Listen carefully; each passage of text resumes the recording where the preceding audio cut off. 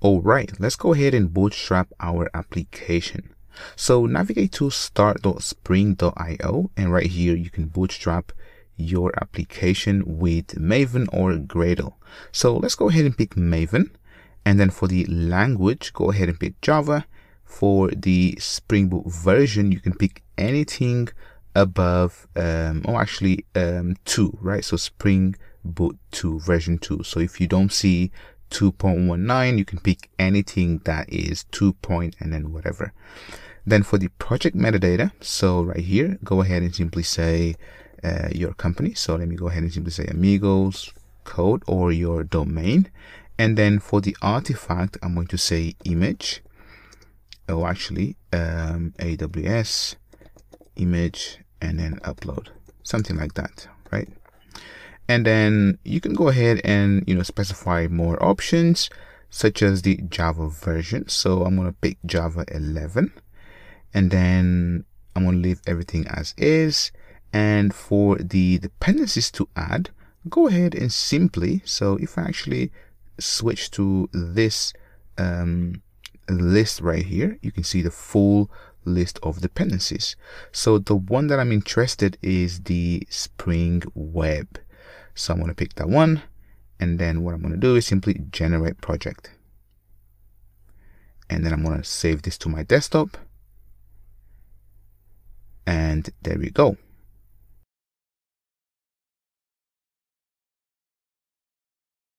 All right, now that we have this zip folder, let's go ahead and open up with IntelliJ. So let me collapse this, and then I'm going to extract this zip folder. So let me extract it. There we go. And let me delete this zip folder. So I'm going to be using IntelliJ for this tutorial. And if you want to learn about IntelliJ, I've got a full course on YouTube teaching everything you need to know about IntelliJ. So what I'm going to do is simply click open, and then let me navigate to desktop, and then open up the folder that you've just downloaded, and then go ahead and open up the pom.xml, and then as project, and there we go. So now Maven is doing its thing, and we should have a project already bootstrapped. So just give a second for indexing, and there you go. Now let's go ahead and open up Google, and let's go ahead and search for AWS and then Java SDK. So right here, so actually simply say Maven actually. So right here, let's go ahead and click on the very first link. So this is the library that we actually need.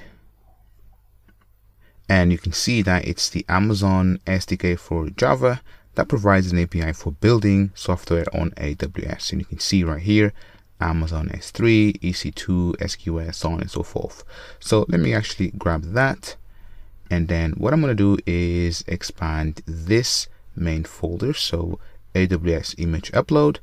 And inside of this folder, we have pom.xml. So this is where you define all the dependencies for your project. So inside of this dependencies section right here, after the test, so this one right here, so Spring Boot started test, let's go ahead and simply paste our dependency. So that one, and then simply say enable auto import, and this will go ahead and resolve the dependency for you. Just give you a second, and there we go. So everything has been resolved. Now we have this dependency that we can use to interact with Amazon AWS. Next, let me go ahead and show you the credentials that you need from the Amazon console so that your server can connect to Amazon.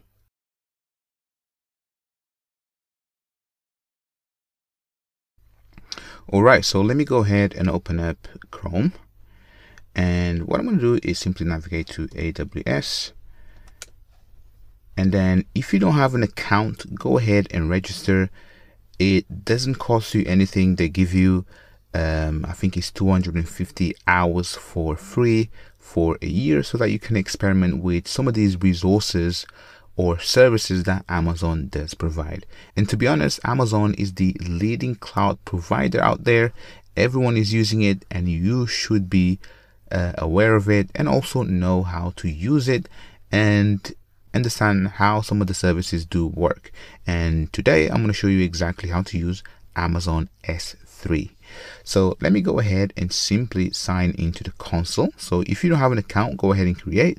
Once you have the account, go ahead and sign into the console. So right here, you can see that I'm inside of the Amazon console. So right here you have a bunch of services that they provide, but the one that we are interested is the Amazon S3. So before we move any further, what we need to do is to grab the Amazon credentials. So go ahead and click on your account and then go to My Security Credentials. And right here, you can see that you can generate access keys. So I think I'm only able to create 2 access keys, but go ahead and pretty much generate one, and then you'll be given the, so if I go ahead and generate one, so you can see that the limit has exceeded, but go ahead and generate one, and you'll be given 2 things, the access key, as well as the secret. So as you can see, once you've downloaded the secret, you're not able to see it, right? So if I click on it, you can see that I can't see it. And in fact, let me go ahead and simply generate one. So the oldest one right here is this one. So I'm going to delete it. So I'm going to type delete right here. And then if I go ahead and generate access key, you can see that you get the access key ID as well as the secret. So you can see right here. So go ahead and download the file, and then I'm going to show you how to use it. So let me actually download the file and then put it inside of my desktop. There we go. And that is done.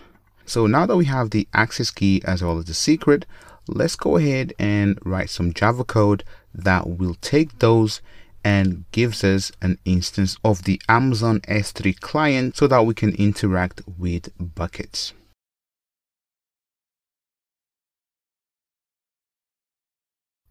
All right, let's open up IntelliJ. And inside of IntelliJ, let me actually close this POM XML because we don't need it. And go ahead and inside of SRC, so source, main, and then Java. And you can see right here that we have this class. So if I open it up, this is the main class that starts the Spring Boot application. So what we're going to do right here is simply create a package. So inside of the main folder, let's go ahead and create a package. And right here, simply call it config. And by the way, if you want to learn about IntelliJ, I've got a full course on YouTube for free about IntelliJ. Next, let me go ahead and simply name this as Amazon and then config, and then enter, and there we go. Now I'm going to annotate this class with @ and then configuration. There we go. So that Spring instantiates this and anything that I have inside here. Next, let's go ahead and simply say public and then Amazon and then S3. So this comes from the dependency that we've added inside of our pom.xml. So enter, and then right here simply say S3.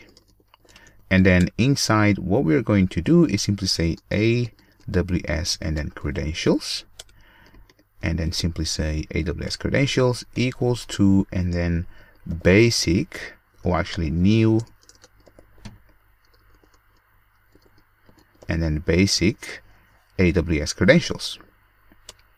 There we go. And you can see that we have to pass D. So if I press Command P, and you can also see the keyboard shortcuts down below, we have to pass the access key and the secret key. So let me actually go ahead and put empty strings for now. And if I open up the CSV, so what I'm going to do is use terminal, and I'm going to say cat and then desktop and then / access keys.csv, or you can open this file using the IDE. So basically I want to get the contents. So enter, you can see that the access key is this one. So I'm going to go back to IntelliJ and then put it in. And then for the secret, let me grab this and then paste it. And there we go. So now we have the credentials. Now what we need to do is simply say return. So we're going to return and then Amazon S3 and then client builder and then dot standard. So this is using the builder pattern. So let me put this on a new line and then that on a new line as well. And then dot with and then credentials. And we want to pass the credentials. So new AWS and then static and then credentials provider, and inside pass the credentials just like that, and then simply say dot and then build. There we go. Now we have this class that will give us the S3 client right here, so we can use it. Now obviously this is missing an annotation, and that is at and then bin. So that Spring instantiates this class right here. So an instance of Amazon S3 with these configurations so that we can inject in other classes. Next, let's go ahead and create the bucket that we will be storing and retrieving images from.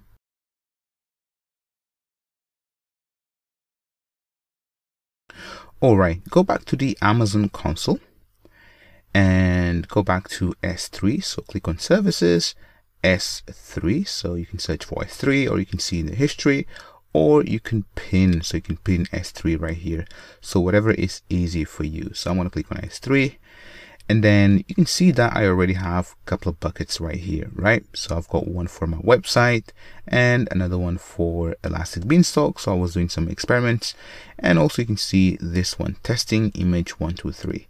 Now let's go ahead and create a new bucket, and the bucket name, let's go ahead and simply say amigos and then code dash and then image dash up load and then dash 123. So this is the name of the bucket, and then obviously you can specify the actual region. So for me, let me go ahead and simply say Ireland. So Ireland, there we go. And you can copy settings from existing buckets, but I'm going to leave it as is and simply create.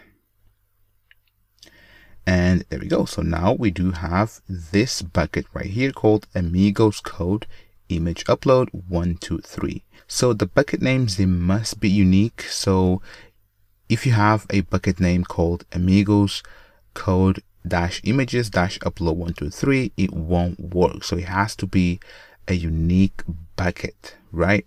So go ahead and pretty much just use your company name or your name, or generate a very random bucket name for your own use. So what I'm going to do is simply grab this name. So this is the name of the bucket. So actually let me click on it, and then I can grab the bucket name from here. So I just copy that, and currently you can see that the bucket is empty.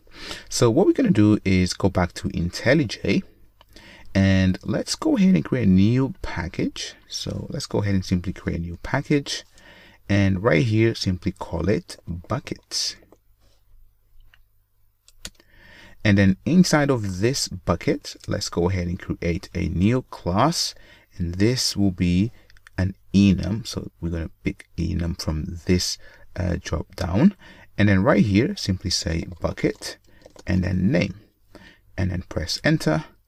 And what we're going to do is simply define an enum called profile and then image.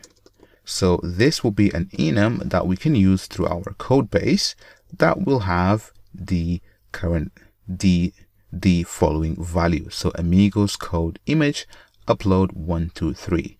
Now obviously that needs some work. So let's go ahead and simply say private and then final and then string and then bucket and then name, and I'm missing a semicolon there. And what we need to do is simply create a constructor for this, just like that, refactor, and then refactor, and there we go. So now we have this enum that takes a bucket name, and then we can use only this enum to get this specific value. So let's go ahead and generate the actual getter. There we go. And we are done with this class. Next, let's go ahead and pretty much create our service that will store images to this specific bucket. All right, so I just want to mention that you saw that we created the S3 bucket via the Amazon console. We could have created a bucket within our Java application, right? So usually that's not the best practice when it comes to create like infrastructure, right? Because a bucket is a piece of infrastructure. So you either create it manually, or better, you might use something like CloudFormation or Terraform. So just to let you know that, there are other options in the way that you can create buckets, but if you want to create buckets through code, I would not recommend it. If you have any questions, go ahead and message me. Otherwise, let's move on.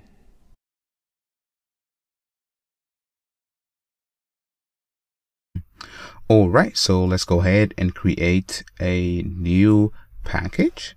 So inside of this package, let's simply go ahead and name it as file and then store.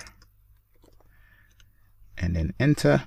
And now inside of this package, let's go ahead and create a class called file and then store. Just like that. Enter. And now we have this class that will use this this class right here that we told Spring Boot to make it available for us to inject and then store images. So basically we can store not only images, but you can store anything that you want, really, right? A file, zips, pretty much anything that you can think of. So now let me simply go ahead and open up the file store class. Let me go ahead and annotate this with @ and then service. And what we're going to do is I'm going to say private and then final Amazon S3, simply name it as S3, and then add to constructor. And right here, we're going to auto wire. So this is using dependency injection. And again, if you want to learn more about this, go ahead and check my YouTube channel where I've got plenty of videos on dependency injection as well as Spring Boot. Now let's go ahead and pretty much implement our very first method. So we will implement the save method and then the download method later on. So what we're going to do here is simply create a method, so public and then void, so we're not going to return anything, and simply say save. Now what we need to specify right here are a couple of things. So one, we need the path. So the path will be the bucket name plus any subfolders that you may or may not have. So let me go ahead and say path, and then we're going to have the file name, so string and then file and then name. And let's also have an optional, and this will be an optional. So actually, let me put this on a new line so you can see exactly everything. So right here will be an optional of a map. So a map of strings and then string right here. And basically this will serve as the metadata that we can pass to store images or files, right? So you can include the content type, the content length, so on and so forth. So let me simply say optional and then metadata. There we go. And then comma, and then we're going to pass the actual input and then streams. So this is what gets saved to Amazon S3 bucket. So I'm going to show you exactly how we're going to get this from our client. But for now, let's go ahead and simply say try And then inside of this try block, what we want is to say S3 and then dot. And then you can see that we have a couple of methods, but the one that I really want is the put method. So right here, I'm going to pass the path, the file name, and then the input stream, and then the metadata, right? So meta and then data. So what I'm going to do actually is, let's go ahead and create this metadata. So let me go ahead and simply say object metadata, and then object metadata equals to, and then new object metadata. And now right here, I'm going to say optional dot, and then if present.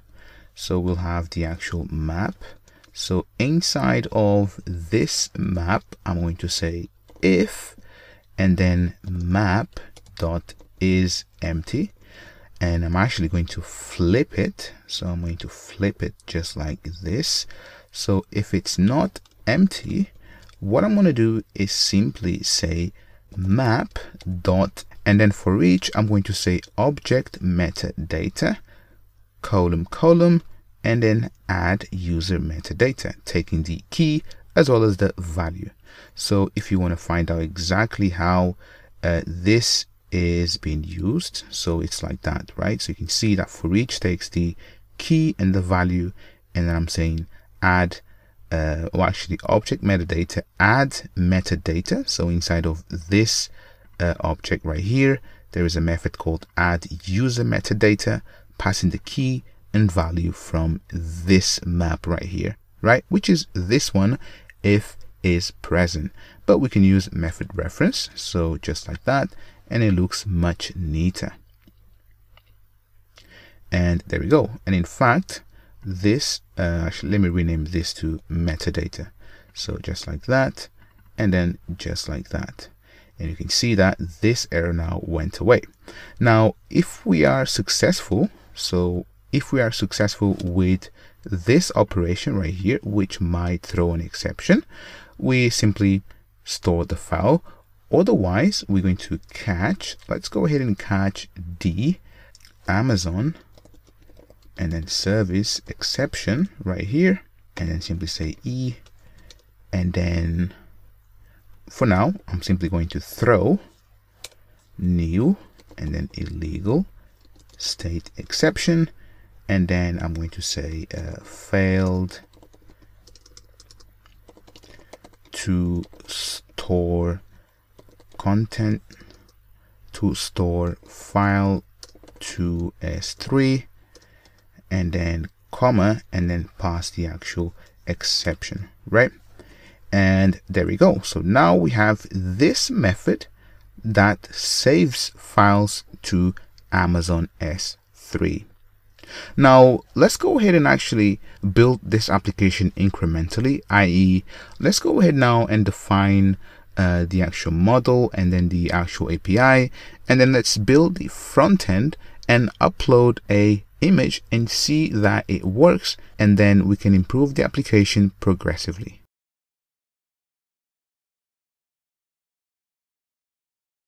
All right, let's go ahead and define the actual model for this application. So if I go back to the actual diagram, so right here, so basically we want to upload images for, let's say, profile users, right? So a profile user coming from our React front end can upload an image, right? So we can upload an image for a profile user. So let's go ahead and define the profile user class or model. So inside of the main package, so let's go ahead and create yet another package, and let's call this package as profile. And let's create now a new class, and we're going to name this class as profile and then user, or user profile. I think it sounds better. So user and then profile. Now this user will have a few things. So one, we will have an ID for this profile user, so private and then UID, and then this will be let's actually say profile, or actually user and then profile ID, And then let's go ahead and simply have a username. So private and then string and then username.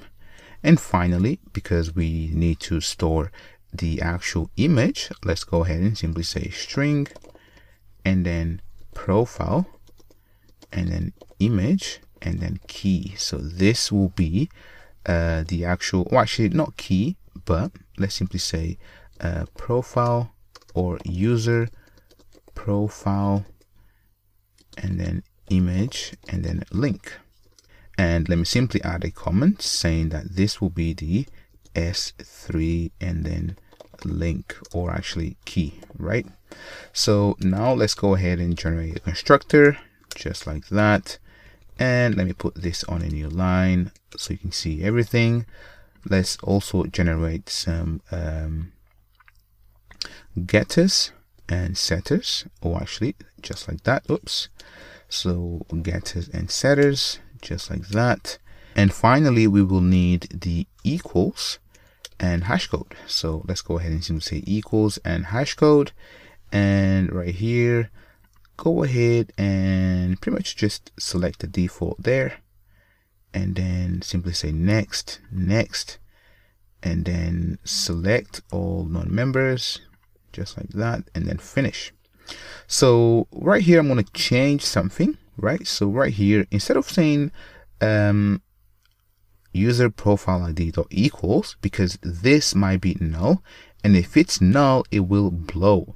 So what I want to do here is, instead of say equals, I'm going to say objects dot and then equals. So right here, so I'm going to show exactly what this means in a second. And I don't want this, so no, and then don't ask again. So let me actually remove that, and then this will be a comma there, and let me grab this and then paste it there, and then right here simply add the opening of parentheses, and then remove that equals there, or actually that parenthesis, and then the same here. So user profile, just like that, remove the equals and the parentheses and then comma. So basically, so if I save this and then indent things, so if I open up this object.equals, you can see that it's saying whether A equals to B, right? Or A not equals to null and A dot equals B. So basically right here we have our null check, which will make things much better. So I think you can use Guava, and Guava does all of this, but because we've used the defaults when generated the actual equals from Java 7, this is what we get. So there we go. Now that we have our model called user profile, let's go ahead and create a fake database where we're going to return some fake users to our clients.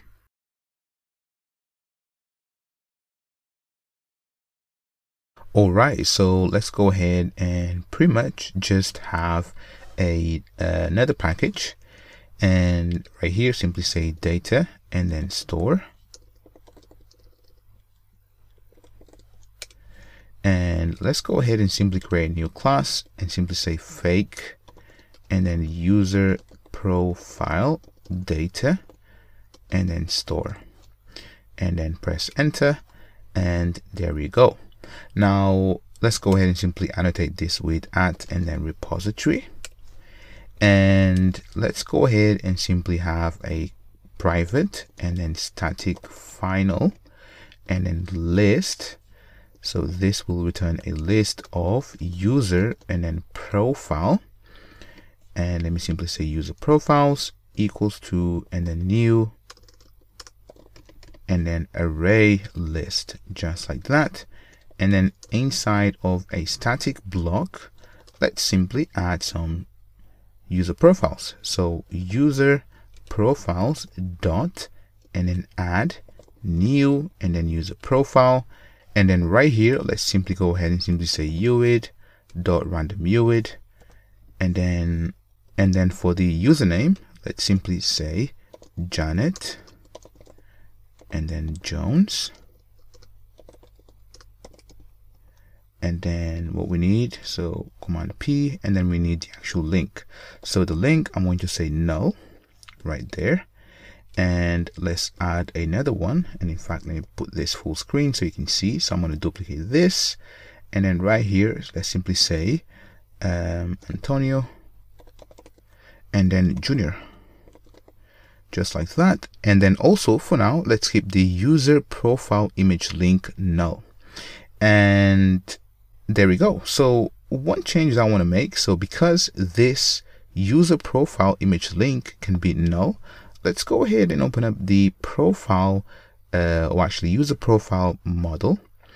And right here, so when we return the, so right here, so where we get the user profile link, let's make this an optional. And then what we're going to do is simply return optional dot of nullable, just like that. So anyone looking at this method or calling this method knows that this might be null, and then they can use optionals and streams to code against it, which is really cool. So there we go. Now that we have this data store, let's go ahead and pretty much have a method. So let's go ahead and simply say public, and then a list, and then user, and then profiles, and then get, and then user profiles.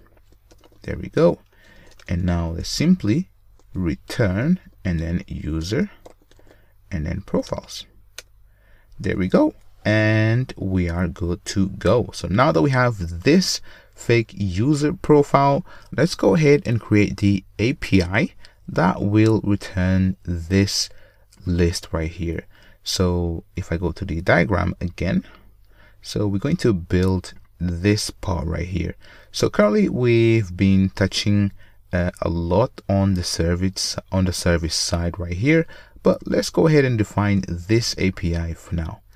So but next, let's go ahead and create a method that the client can hit, and then they get the list of user profiles in our database.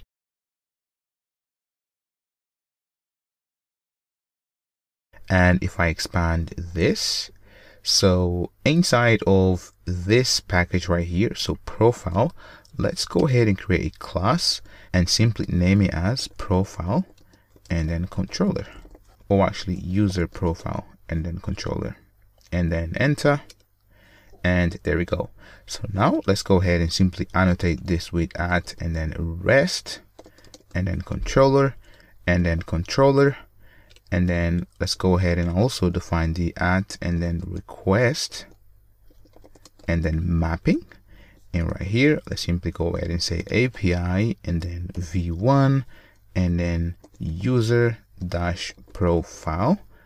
And then inside, let's go ahead and define a method. So let's go ahead and say that we want to have a method that will return a list of users. So public, and then list, and this will be user profile, and simply say get, and then user, and then profiles. There we go.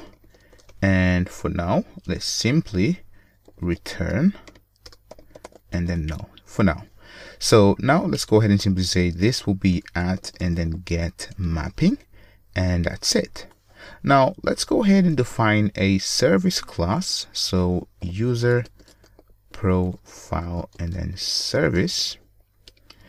And let's also define the class that interacts with the database. So let's go ahead and simply say user profile data access, and then service. So the job of this class will be also at, and then repository. So this will be a repository. Now inside right here, let's use some dependency injection. So I'm going to say private, and then final fake, and then user profile data store.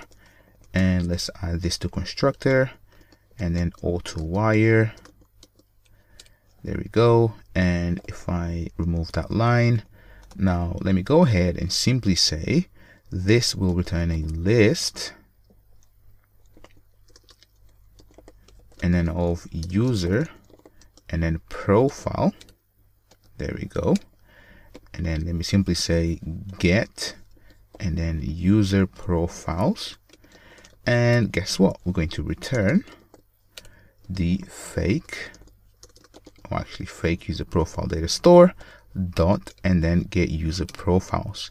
So the reason why I'm doing this is because you can use then dependency injection to change this class right here, right? So if you implement to an interface, and I explain this on my videos a lot, how to implement to an interface and then how you can switch implementation. So that's why I'm actually injecting this class right here, so that then you can use dependency injection to change implementations. Right now we are using a fake data store or a fake database, but if you want to use, for example, MySQL or Postgres, you can pretty much change just one line of, change one line of code and then you switch to a real database. So if you want to learn more about that, go ahead and check my videos where I teach all of that. So now that we have this user profile data access service, let's go ahead and open up the user profile service. So this is where all the business logic really happens.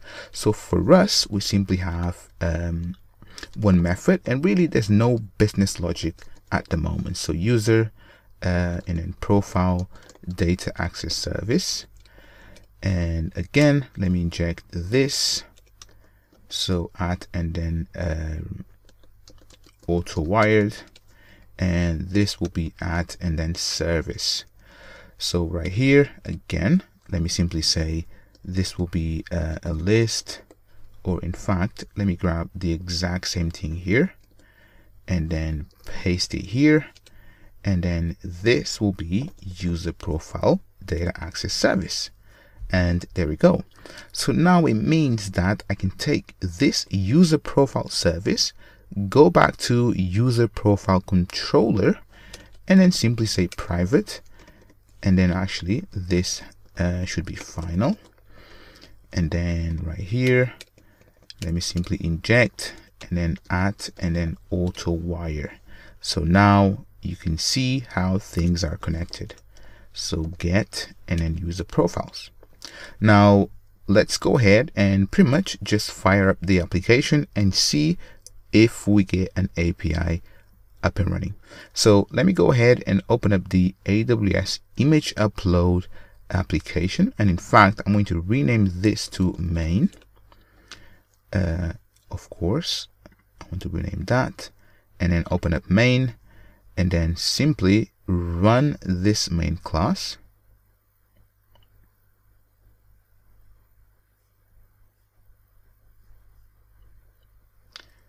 And there we go. So if I show you the logs, you can see that right here, Tomcat initialized with ports 8080.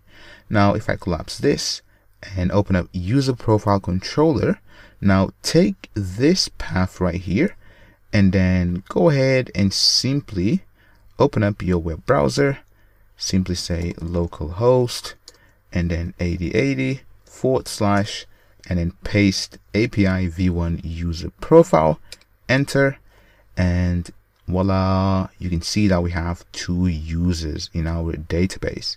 So this is coming from our fake database, but you get the idea. So if you were to implement to a real database, it would be the exact same thing. So you can see that we have Janet Jones here and Antonio Jr. So this is all for this part. Next, let's go ahead and implement the upload endpoint. So this one right here. So when the client sends us a file for a particular user, we then want to update. So we want to update this link right here with the correct image profile link.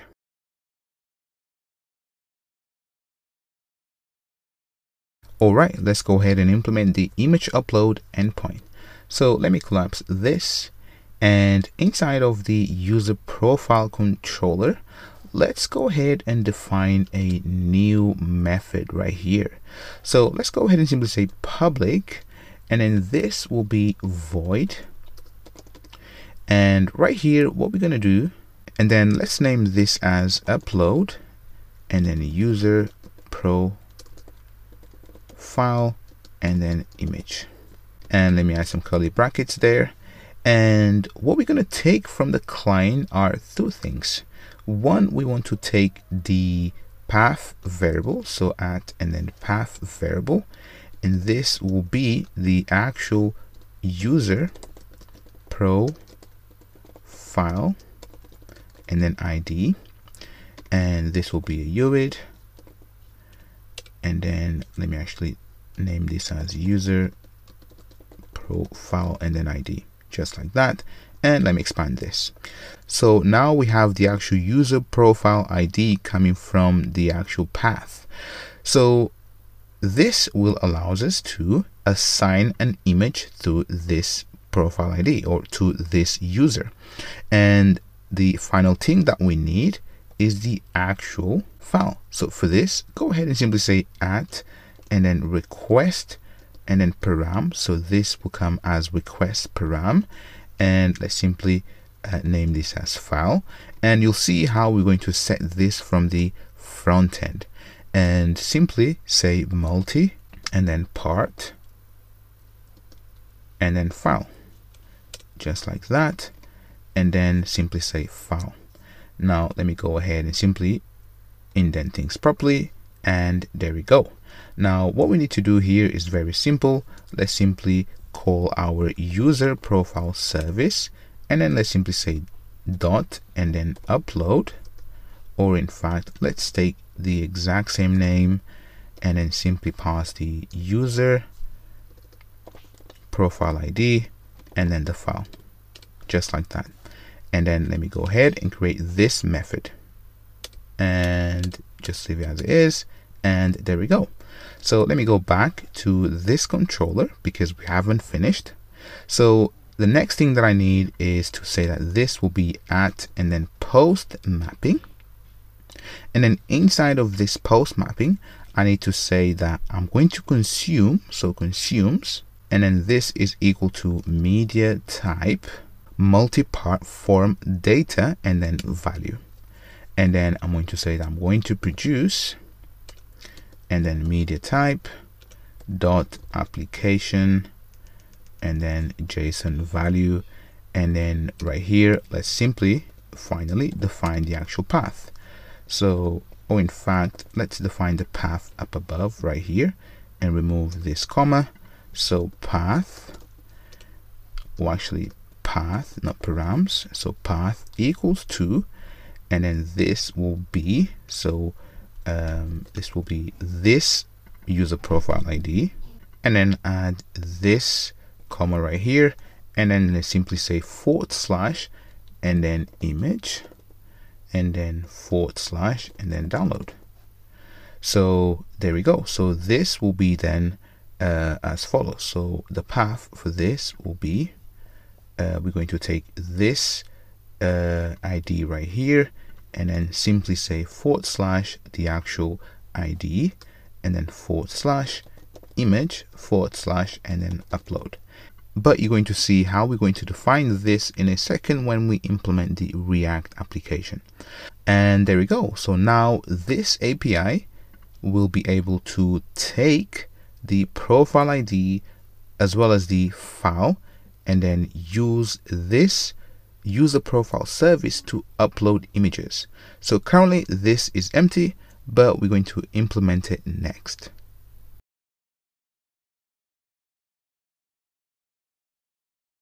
Alright, so right now I'm not going to implement the entire logic inside of this method called upload user profile image, but I'm going to leave some comments on what we need to do when we get to this point. So one, we have to check, so one, check if image is not empty, and then second, we want to check if oh, actually I've got a typo, so empty. Then I want to check if file is an image. I then want to check whether, so I'm just thinking out loud right here. So I then want to check whether the user exists in our database, and then if so, grab some metadata from, and then file if any, and it should be with B. And then finally what we need to do is simply, so 5, so this will be store the image in S3, and let's simply say and update database with S3 and then image and then link, right? So we want to update, so database, so basically we want to update, so let me show you. So we want to update this user profile image link, and in fact let me simply say update database, and then just like that, right?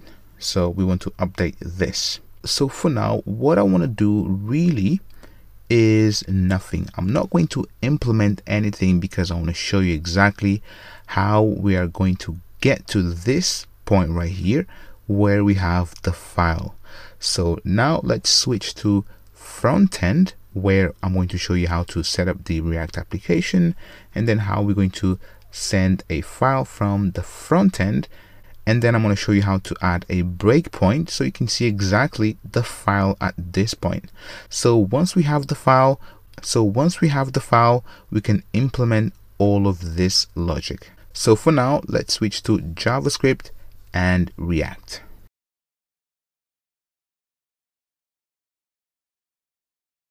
All right, let's go ahead and bootstrap the React front end for our application. So let me quickly go to the diagram. And basically, let's go ahead and implement this part right here, right? So where the client will be written in React, and then we will issue GET and POST request to our API. So go ahead and open up Google and search for Create React App. And right here in this very first link, so by Facebook, Create React App. So this allows you to bootstrap your React application.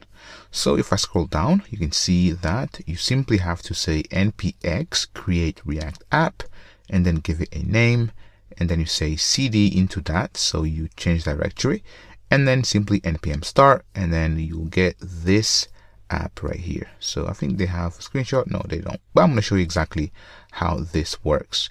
So go ahead and make sure that you have Node installed. So if I open up Chrome and then simply say Node, and make sure that you have Node installed in order to have npm as well as npx. So what I'm going to do is go back to IntelliJ, and right here you can use the terminal right within IntelliJ. So let me click on it, and if you want, you can also use your own terminal. So right here, so just use whatever you want, but I'm showing you other options to use terminal. So IntelliJ is really powerful. So right here, so what I'm going to do is if I do an ls and then -al, you can see that this is the current folder structure. And in fact, if I expand the project tab, so right here, so whatever you see here, you can see that is the exact same thing. So right here, you can see that we have source. So source is right here. We have the pom.xml, so on and so forth. So what I'm going to do is simply say cd, so change directory into src. And then within that, we also have main. So I'm going to press enter, and there we go. Now within main, so this is where I'm going to run this command. So if I go back to Facebook Create React App, so right here, I'm going to issue this command right here. So let me copy that and then go back to IntelliJ, paste that in, and then right here, I'm going to change this to front and then end, just like that, and then press enter. and you can see that this is now going off and downloading everything and bootstrapping a React app that we can run within seconds. So just give it a second. It's downloading all the node dependencies, and there we go. So you can see now we have this message saying happy hacking, and we have a bunch of commands right here. So we have how to start. So we need to cd into front end and then simply type npm start. And you can see right here we have npm run build tests and then eject. And also you can see that we have our front end right here. So this is awesome. So what I'm going to do for now is I'm going to clear the screen and then cd into front end. There we go. And now I'm going to type npm and then start.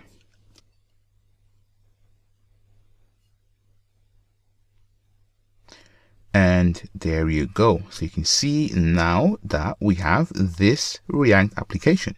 And basically, this is what the Bootstrap does. So now that we have this Bootstrap application, let's go ahead and change it to according our needs, and also perform a GET request to our backend to pull this information right here. So we're going to hit this endpoint, localhost API version 1, and then user profile, and we should get this array right here.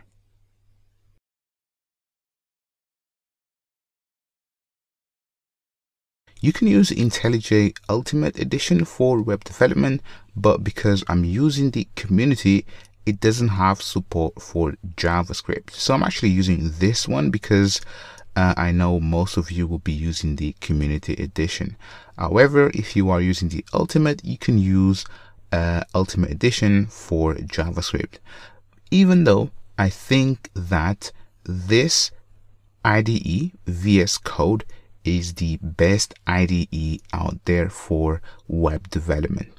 So go ahead and download it to follow along without no issues, and I highly recommend it. So let me go ahead and open up VS Code, and what I'm going to do is pretty much just open. So I'm going to open inside of the desktop. I'm going to open the app and then navigate to source, main, and then open the front end folder. So I'm going to open, and there we go. So now you can see that I've got the bootstrapped application. And in fact, if I go ahead and pretty much just open up src and then app.js, and right here, let me simply say hello and then React, and then save this, go back to the web browser. You should see that this reflects immediately. So learn React and then hello React. Let's go ahead and make some changes to this web app according to our needs. So what I'm going to do here is pretty much remove everything. So actually I'm going to remove everything right here. So I really don't need everything here. So I'm going to remove everything within the header. So I'm going to delete that. There we go. And if I save this, go back to the web browser, and you can see that now this has nothing. So we are good to go. So the files here, they're very self-explanatory, and if you want to learn more about React, I've got some videos on React, and just follow along and it will be super easy. So what we need to do here is first, let's go ahead and download a dependency called ASIOS. So ASIOS allows us to perform HTTP requests to backends. So right here, so what I'm going to do is go to IntelliJ, and what I'm going to do is actually cancel this. And for now, I'm going to keep away from IntelliJ. So I'm going to cancel that. And then if I collapse this, if I go to my web browser, refresh, you should see that the site can't be reached. So what I'm going to do is within my terminal, so I'm going to use my terminal, I'm going to cd into desktop. Inside I've got the AWS image upload project, and then src, main, and then front end. There we go. So now I'm going to say npm and then start. And we should get the exact same thing. There we go. So now let me actually cancel and then simply say npm dash and then capital S I for install, and then simply install Axios. Press enter, and there we go. So you can see this was really fast. And if I go ahead and pretty much just say cat and then package.json, or actually JSON, you should see that we have the Axios right here, right? So in fact, just let me show you from within VS Code. So inside of package.json, you can see that we have the Axios right here. So this is a library that we've just downloaded. Now let's go ahead and start the server. So npm start, or actually, oops, start. And let me go back to VS Code and open up the app.js. And right here, let me go ahead and pretty much go ahead and say import and then Axios from and then Axios. And from React, what I'm going to import are two things. So I'm going to import the use and then state from React, and then use and then effect, just like that. So I'm going to be using some hooks, and hooks is the new way of creating functional components, and I've been experimenting with it. I don't know, a great deal about it, but it seems really awesome, and it makes your code look much cleaner. So now let me go ahead and right here. So what I'm going to do is simply create a new function. So I'm going to say const, and then I'm going to call this as user, capital S, and then profiles, just like that. And this will be an arrow function. And what we're going to do here is actually I need an equal there, so equal, and right here I'm going to say const and then get, or actually fetch, and then user and then profiles, and then this will pretty much just invoke Axios. So I'm going to say Axios dot, and then we have a get function, and within this get we have to pass the URL. So remember correctly, the URL was this one, right? So localhost 8080. Let me copy that and then paste it in. And then what we need is simply dot and then. So this returns a promise, and then inside we have the response. So what we're going to do for now, let me simply say console.log and then res. So I want to log the res, so the response, so you see exactly what is inside, and then end that with semicolon. So now after this, what I'm going to do is simply say use and then effect, and then inside of this I'm going to pass this function right here, and I'm going to simply say get and then users. So actually not get users, but fetch user profiles. So basically this is similar to component did mount if you ever done any kind of React. I'm going to invoke that, and then just like that. Now what I'm going to do here is also pass an empty array, and this pretty much says if there is anything that changes inside of this list, this use effect will be triggered again. In our case, we haven't got anything just yet, but just add it, and it's good to know why it's here. And I've also noticed that I've removed the equal from here, so just let me add it back, save that, and everything is good to go. Now inside of this div right here, simply go ahead and say user and then profiles. And this is the actual component that we've just created, right? So this is a functional component. Now what I'm going to do is simply save this, and then let me go back to Chrome and open up the application. So right here, and you can see that we are missing a statement. So let me actually say that I need to return. So basically, let me simply return an H1 for now. So hello. and then go back, and you can see that we have hello right here. But now if I inspect the console, so I'm interested in the console, and then go to console, and right here you can see that we have a connection refused, and that's because the backend is not up and running. So let me simply start the backend. There we go, up and running. Let me go back and now refresh, and there we go. So you can see now we have a different error. So access to this URL from origin was blocked by CORS. So this means that when you have an application which is trying to communicate to your backend on a different host, you get this CORS error. So this is to prevent from malicious attacks where you have different hosts accessing your backend. So let's go ahead for now and ignore this. So let's go ahead and open up the backend. So inside IntelliJ, go ahead and open up D. So if I click here, so go ahead and open up user profile controller, and at the very top, so let me put this full screen, go ahead and simply say @ and then cross and then origin. And then right here, we're going to say that we will accept from anywhere. So you shouldn't really do this. So in production, or if you are deploying this, you should really know exactly what to allow to your endpoints. But for now, because we are testing things locally, I'm going to enable this to localhost 8080. I could even say localhost 80 or actually 3000, but you might have different front-end applications locally running in different ports. So by saying star, you simply enable everything. Now let me go ahead and restart this. So I'm going to say stop and rerun.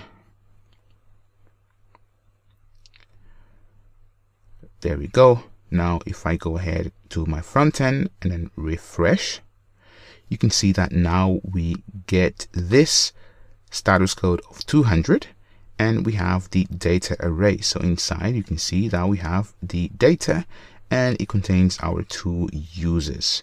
So there we go. So we've managed to connect to our backend.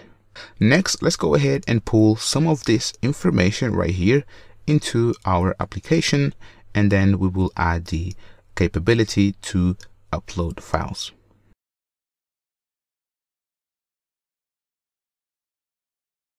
All right, so let's go ahead and take this data array right here and shovel into our screen. So currently it says hello, but eventually we want to have all the names right here. So what I'm going to do is go back to VS Code, and right here, so where we fetch the users, so right here you can see that we go to our backend, and then we console.log the response. But remember, right here the response contains the data property. So inside, what I'm going to do is simply say const and then user, or actually let me simply say data equals to res dot and then data, just like that. So now that we have the data, what we need to do is to set the state. So let's go ahead, and before this fetch state, let's go ahead and simply say const, and then right here simply add curly brackets, and then user profiles, and then simply say set user profiles, and this will come from equals to use and then state, and the initial state will be an empty array. So what we're going to do now here is simply say set and then user profiles and then pass data. And in fact, let's simply say res dot and then data, just like that, and delete that. So now if I save this, you should be setting the state right here. Now that we have the state, we can simply map it into whatever we want. So right here where we return the h1, so right here instead of return hello, what I'm going to do is simply say user profiles. So this user profiles is this one, which is set by this function, and then dot and then map. And inside of that, we have the actual user, and then actually, let me say user profile. And then we also have the index right here. And what I'm going to do is simply add an arrow function, and inside right here, for now, let's simply say return, and then we're going to return a div. And inside of, oh, actually, let me add parentheses because I think it looks cleaner, just like that, and then just like that, and then end there as well, and just like that. And then inside, what I'm going to do is simply add an h1. So right here, let me simply add the actual user profile. So user profile dot and then user pro and then file and then ID. So we get the ID. Or actually, let's go ahead and simply say username, and then let's have a p tag for the ID. So user and then profile dot user profile ID, just like that.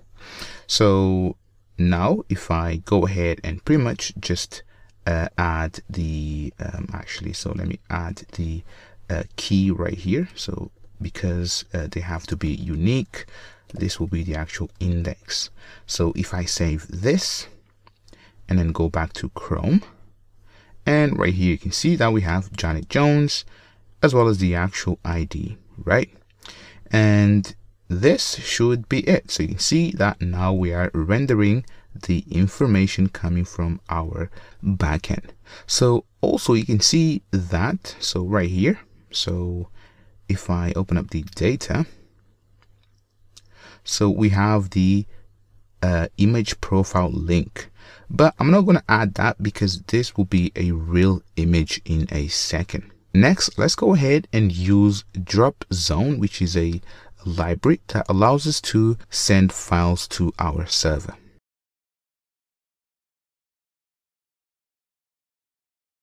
Alright, so navigate to React Drop Zone on GitHub, and I'm going to leave a link for this repo so you can follow along. But basically, this repo allows us to drop files. So you can see right here, it's very slick. So the installation is very straightforward. You simply say npm install -save React Drop Zone, and then the usage you can see right here, which simply have this functional component, and then we are ready to go. So let's go ahead and install this package. So I'm going to grab that and then open up the terminal.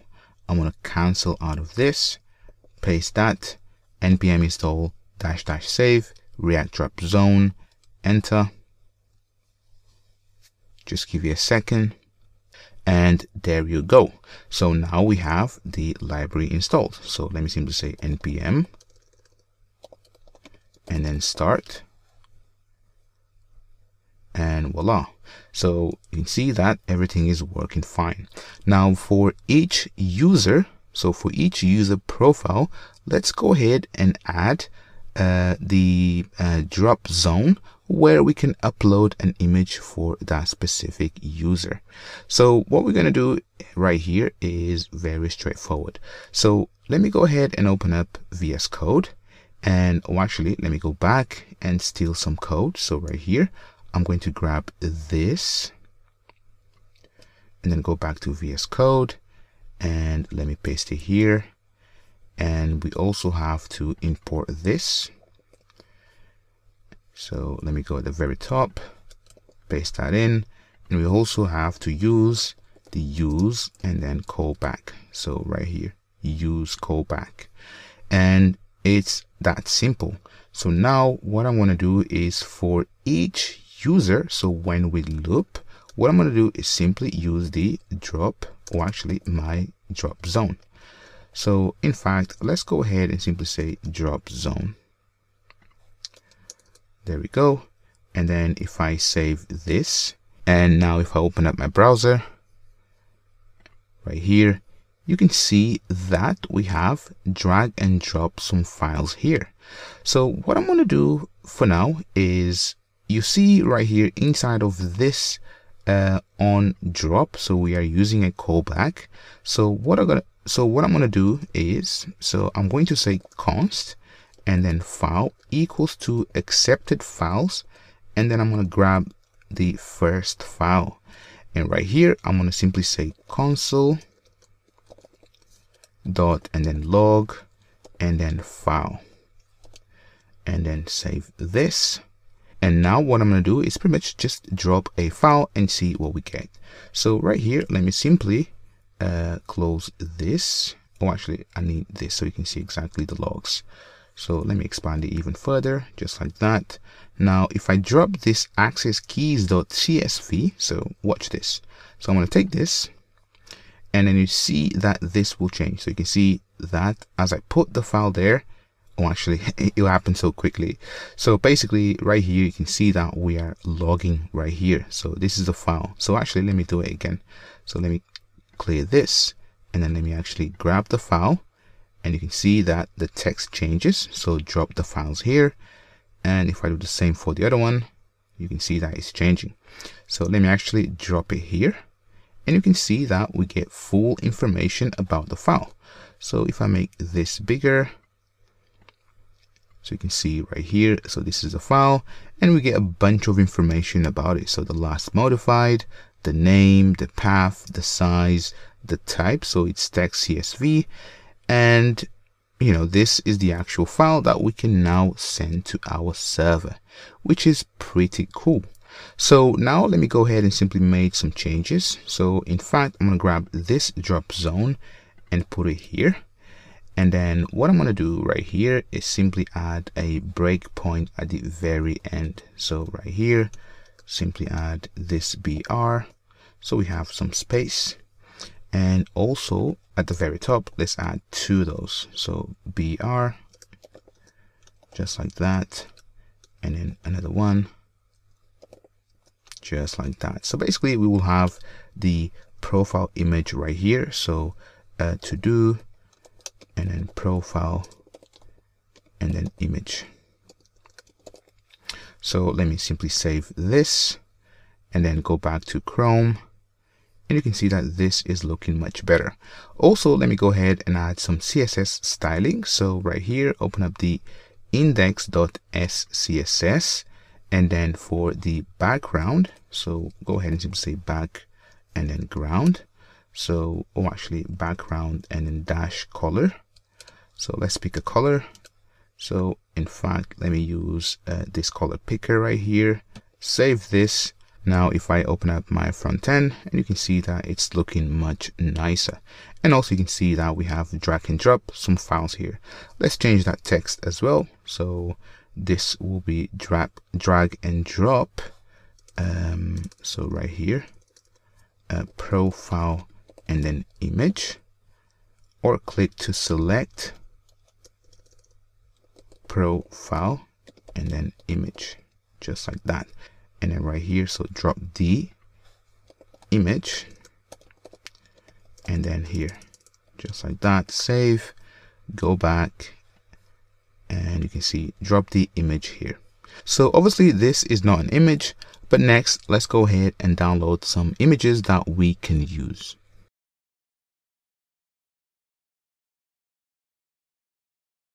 Alright, so navigate to pexels.com, and right here you can download free images. So let me go ahead and search for a boy. So right here, and let's get this guy right here. So I kind of like this picture, so I'm going to download it. So free download into my desktop.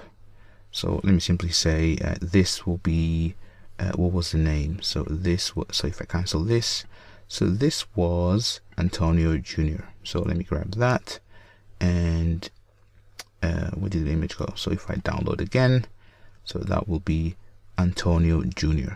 So if I now save this, there we go, and then we have Janet Jones. So let's actually search for a girl. So let me simply say girl, And then let's actually say that this is Janet Jones. So free download, and then paste that in, and then save. There we go. And we have 2 images. So if I pretty much now close this, and I'm going to leave a link to Pexels so you can follow along as well. So now, so you can see that we have 2 images right here, and I can take this. So let me actually open the console and expand that like that. Console, and right here. So if I take Antonio Jr. and then drop it, you can see right here, I can drop it. Oops, that didn't work. So if I take it again, drop it there, you can see that now we have the file. So right here, you can see that the name is AntonioJr.jpg, the size, the type, image JPEG. And basically now we are ready to take the file and send it to our server. The same with Janet Jones. So if I take this file, put it here, drop it, you can see that we have Janet Jones information, or actually the file, or actually the image for Janet Jones. So right here, you can see all the information. And also you can click here and pretty much just grab the file. So I'm just showing drag and drop because it's cool, but you have both options. So next, let's go ahead and implement the functionality that will take these files and then upload them to our server.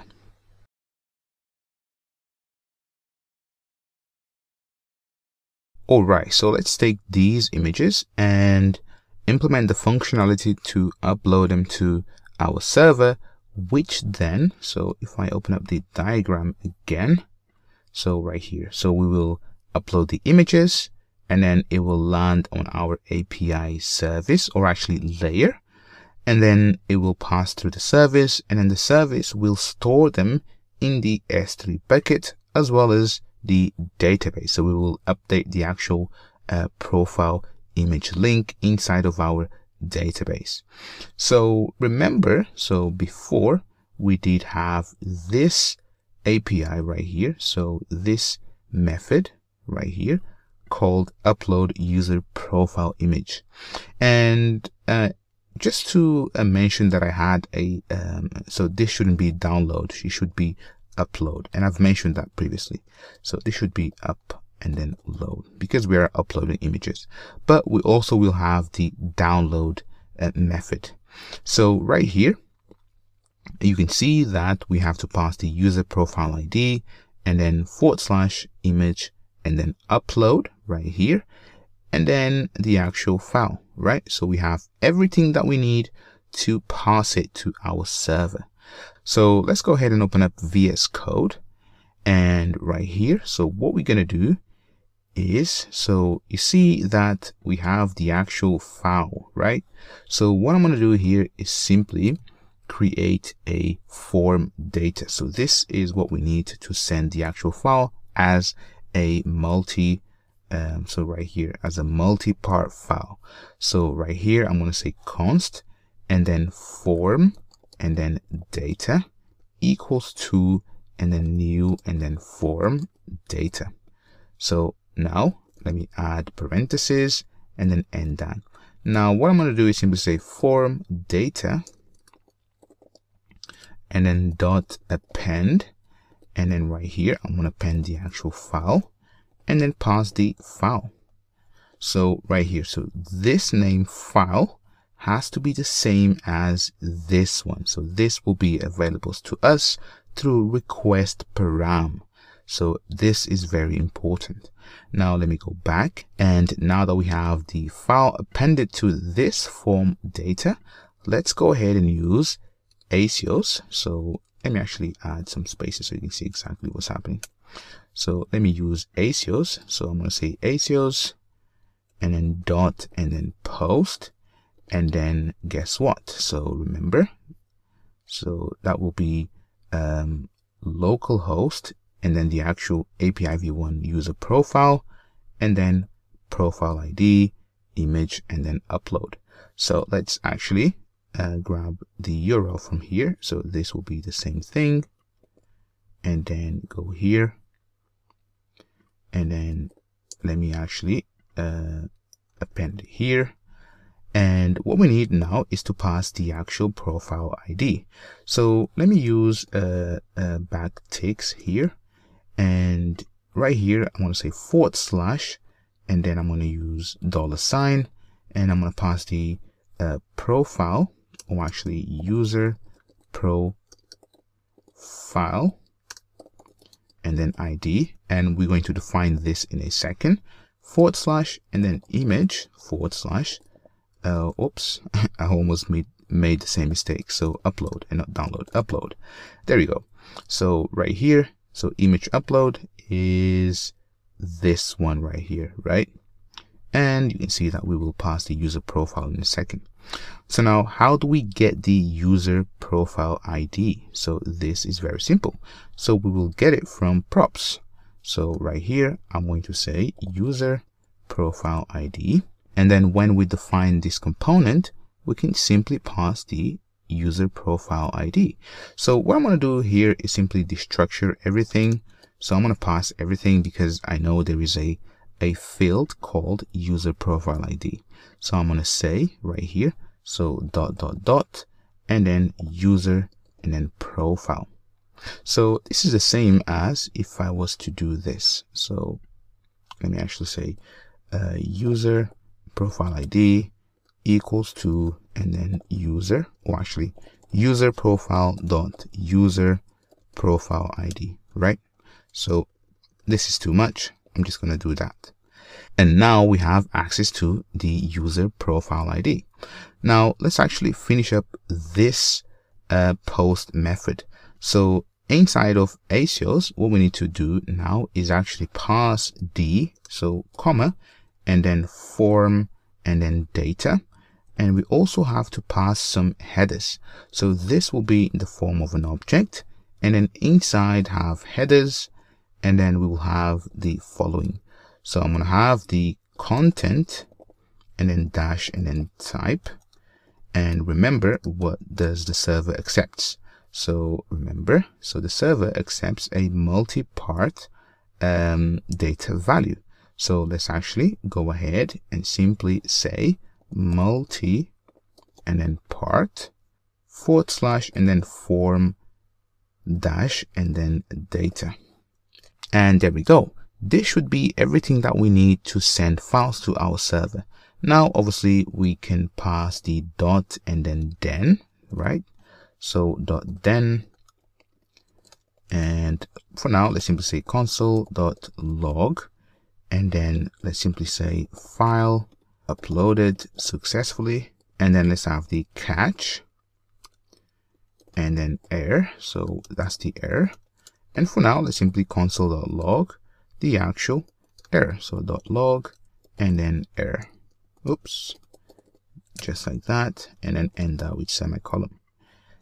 And I think we are done.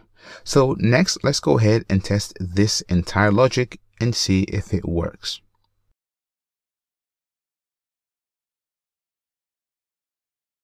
All right, let's go ahead and test things out. So first, let's make sure that the front end is up and running with no errors. So if I inspect, you can see that there is no errors. This is just a warning. And if I close this, so let's go ahead and open up the backend and go ahead and stop the backend. So I'm going to stop it. And what I'm going to do is put a breakpoint right here. So put a breakpoint right here and then debug. So let's debug this. So basically when the client hits this endpoint right here, so this endpoint, the actual call will stop here and then we can inspect the values. So now let me go back to the web app and let me go ahead and simply drop a file. So what I'm going to do is simply grab Antonio Jr. profile picture and then simply drop it right here, and then this should work. And oops, we have an error. So always expected, right? So it never works first time. So let me go to console and you can see that we have a 500. So we actually tried to upload the file, but the server responded with 500. So let's actually inspect the server. And right here, you can see that we have a bunch of errors. And let me actually show you what the error is. So right here, you can see that the field file exceeds its maximum permitted size.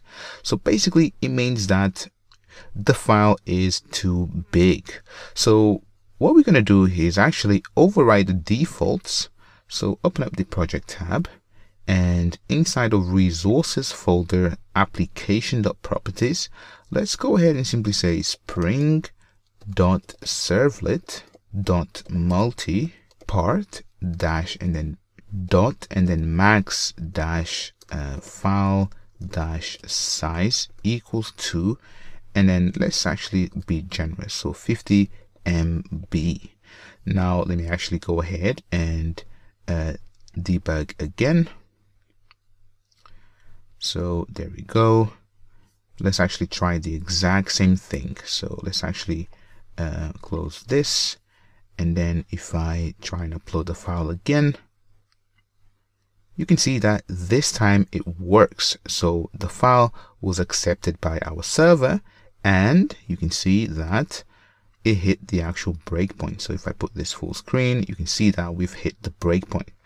So right here we have this inspect tool. So right here we can inspect the contents of all the fields, all the objects, so on and so forth.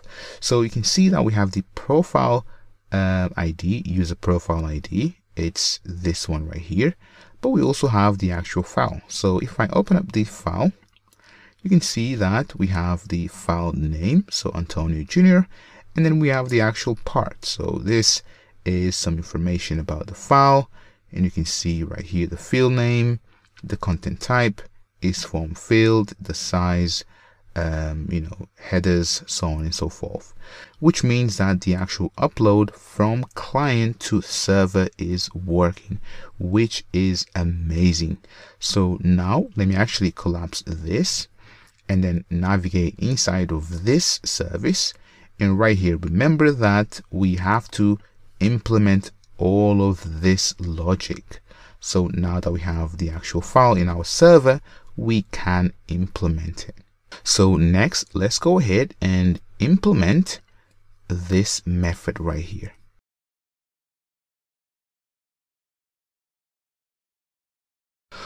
Alright, so before I actually implement this, I thought that it would be a really great idea if you try and implement all of these steps by yourself. So spend about 10 to 20 minutes and implement all of these steps right here. So you have everything that you need in order to save the actual file coming from the web app. So right here, so if I actually go back, I still have the breakpoint. So you can see right here, we have this file right here, right? So we have the file in our backend coming from the front end, so right here. And what we want to do is actually store it inside of the S3 bucket name called Amigos Code Image Upload 123. Obviously, the bucket name will be different for you, but try and implement all of this logic right here. So give it a go. And what I'm going to do actually is pretty much just remove this breakpoint and open up debug and then continue, and there we go. So give it a go, implement all of these steps, and I'm going to implement these steps with you next.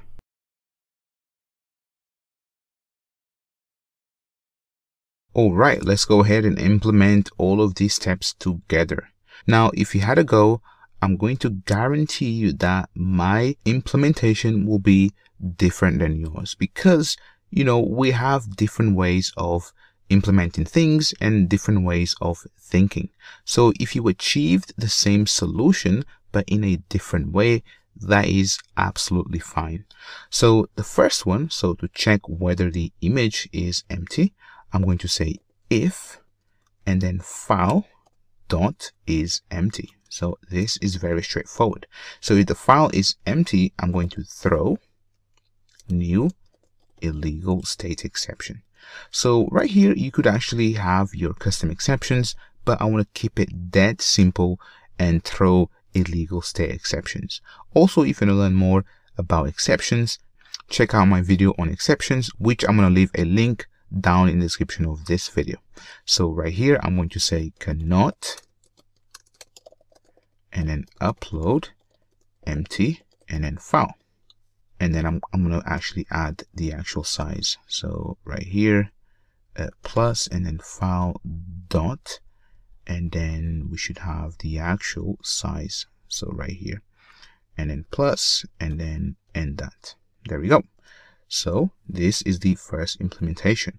Now to check whether the actual file is an image, I'm going to say if, and then arrays dot, and then as list, and then I'm going to pass a few things. So let me simply say contains, and then right here I'm going to say file dot, and then get, and then content type.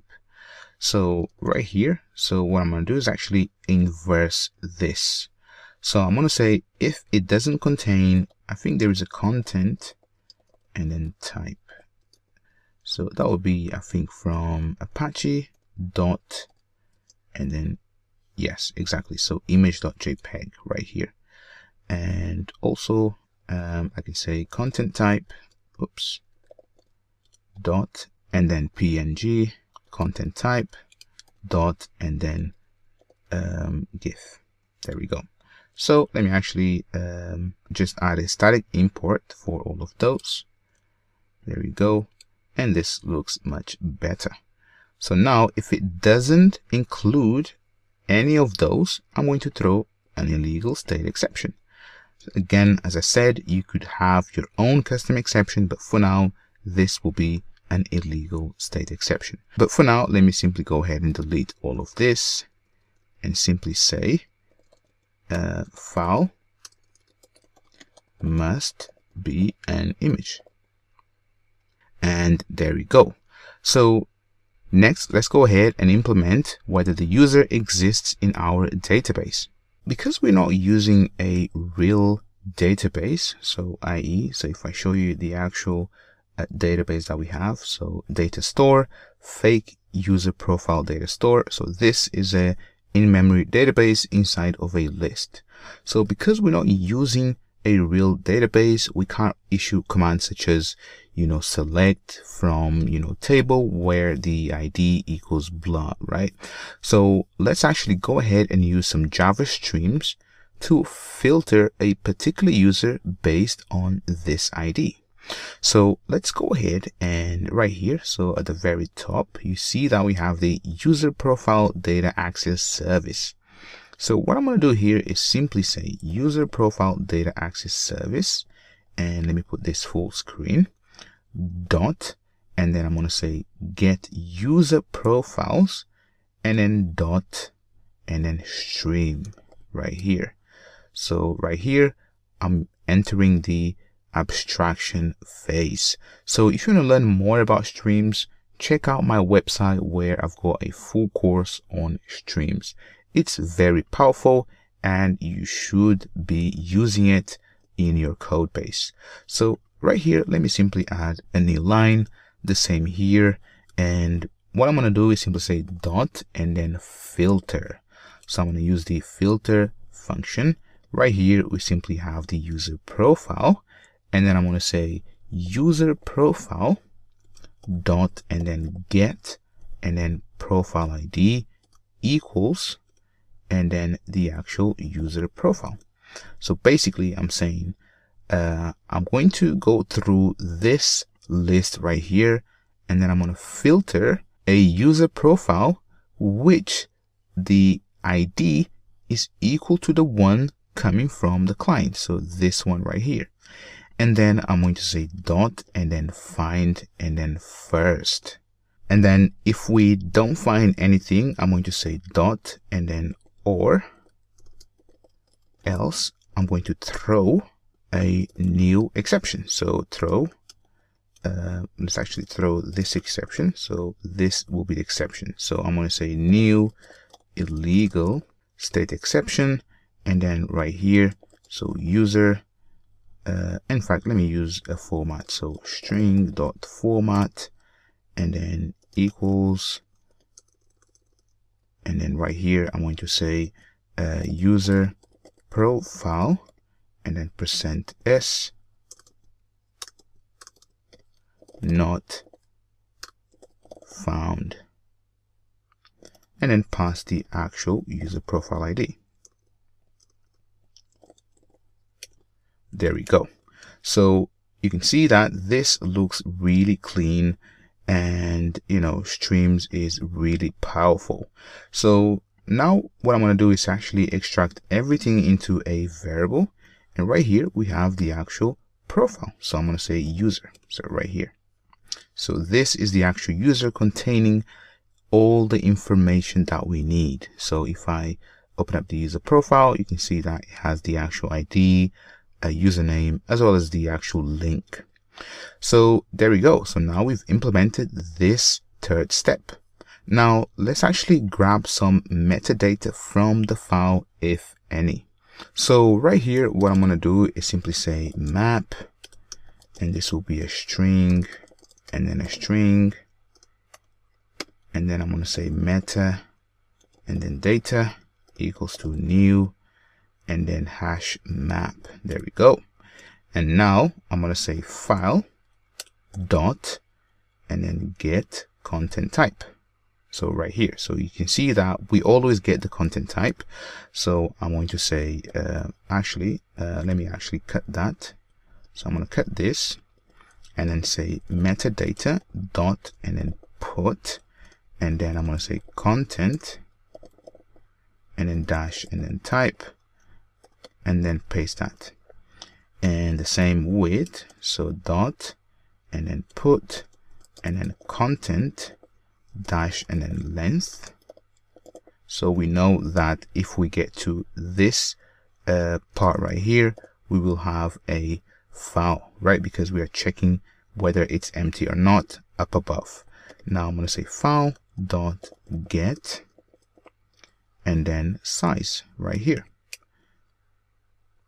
And obviously this should be a string, so I'm going to say string dot value of, and then the actual size.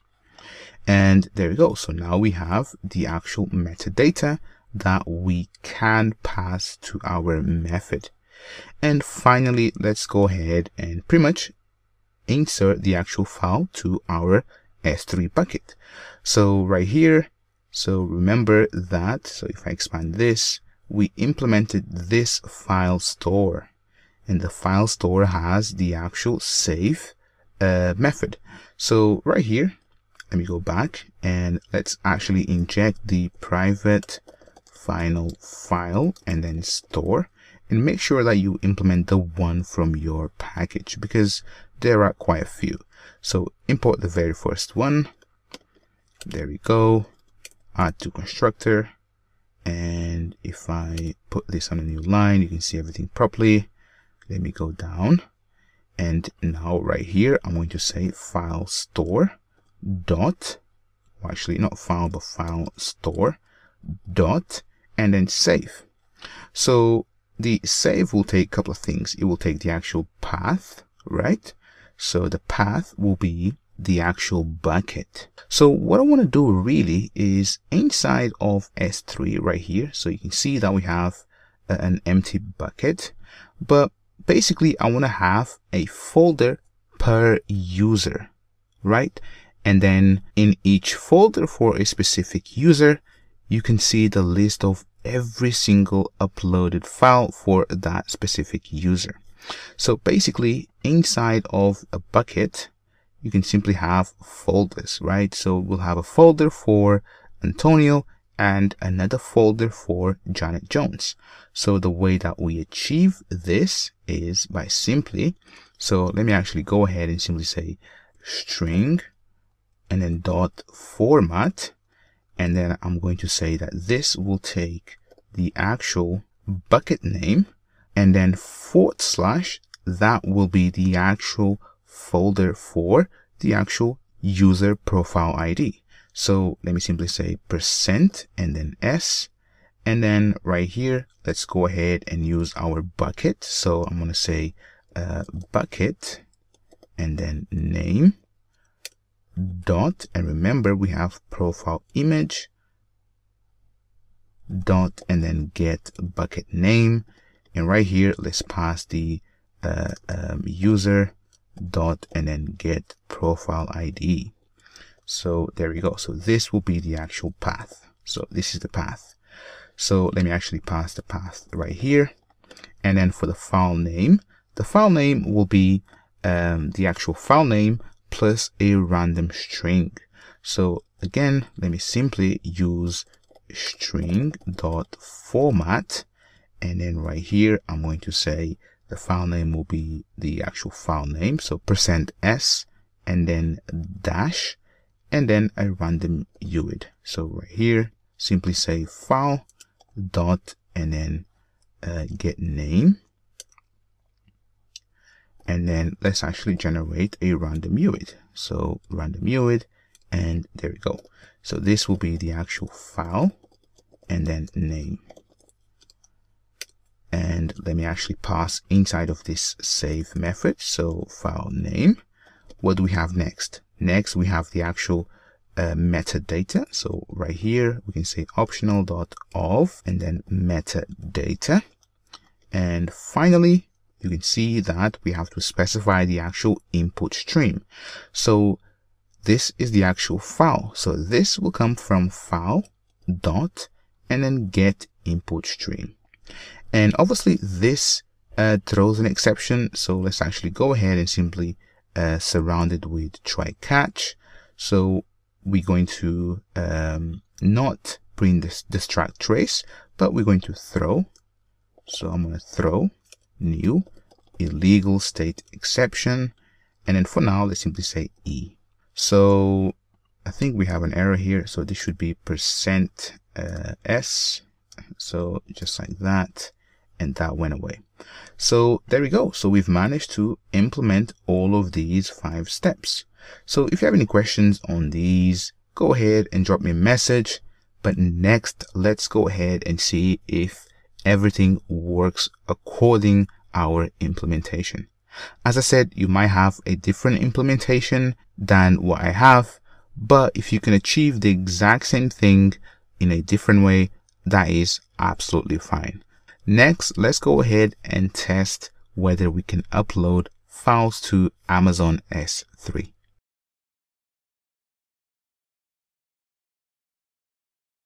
Alright, so we have a bunch of logic inside of this method right here, and you can go ahead and extract this to a method to make it cleaner. But basically, or actually, let's actually do it. So why not? So I'm going to extract this to a method. So is file empty. So this I think looks much better. So right here, let's go ahead and say is and then image. So right here, let's actually go ahead and simply say, so I'm going to extract all of this to a method. So extract this to a method. So get and then user and then profile or and then throw and then enter. There we go. And then right here, let's go ahead and grab everything, extract to a method. So get, or actually extract meta and then data. There we go. Enter. And I think this should be it. So now you can see that this looks much cleaner and you can read through easily. So now let's go ahead and pretty much just start the application. And what we're going to do is let's go to our front end and let's try and add this image right here. So actually, let me change the order right here so it's not confusing. So let's actually try and upload an image for Janet Jones. So I'm going to grab the image and then I'm going to drop right here and let's inspect the actual console. And it's a bit confusing right here. So we have a file uploaded successfully, but we also have a 500. So let's actually see what is happening. So if I go to the server, so right here, file must be an image. Okay, so let's see exactly what went wrong. So obviously I should have actually printed the actual content type. So is image. So let's go ahead and print the actual image content, or actually content type. So file dot and then get content type. And if I restart the server and then go back, so let's actually upload again, and it's a 500. Let me go back, and I can see that it's image and then JPEG. So I think what is happening is that we have a bug.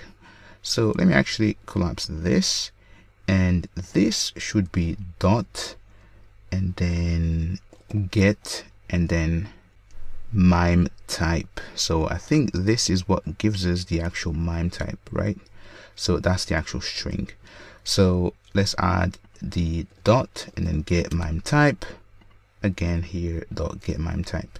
So obviously you should have tests around this, and I always add tests if I'm adding stuff like this, because it's really important that you test whether your services do work. So I never push stuff to master or to a branch without having tests. So if you want to learn about testing, go ahead and drop me a message and I'll show you how to test all of this. So now let's go ahead and refactor, or actually restart, not refactor, and let's clear the console right here. Now let's go ahead and try and upload. So I'm going to grab the image